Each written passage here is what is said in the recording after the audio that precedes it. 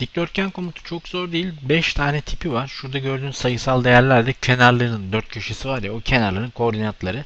Ama tabii seçtiğiniz şeye göre değişiyor. Mesela bunu seçtiğiniz zaman merkezinin koordinatı 4 kenar. Bunu seçtiğiniz zaman yine kenarların koordinatı aynı şekilde gider bu hikaye. Şimdi birincisi kenar kenar, yani köşe köşe daha doğrusu. Bir köşeyi seçerseniz karşı köşesini seçersiniz ve yerleşir. Diğeri merkez köşe. Bir diğeri 3 nokta. Bakın açılı çizecekseniz çok güzel bir şeydir bu. Mesela şöyle.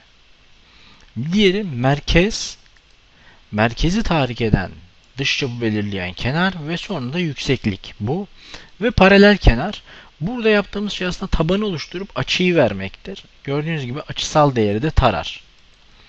Bunların olayın hikayesi bu. Her çizdiğiniz dikdörtgende ilişki sağlayabilmeniz için bakın şöyle mesela seçenekler vardır. Mesela der ki bu dikdörtgeni çizdin ama ne olacak? Yani mesela eşit dersin. Ne ile eşit olacak? Onu seçer. Eşit dediğiniz zaman bütün kenar birbirine eşit olur. Kendisi sadece seçiliyse kareye dönüşür. Kareyi de yapabilirsiniz. Ama diyelim ki bu dikdörtgenin mesela şu kenarını seçtin. Bunu seçtin. Aslında bu çizgi ilişkisidir. Bunları eğer aynı doğrultuda dersen hizalarını getirirsin. Aynı mantıkla bakın boylarını eşitlemek için yine aynı doğrultuda diyorum ve artık boyları eşit.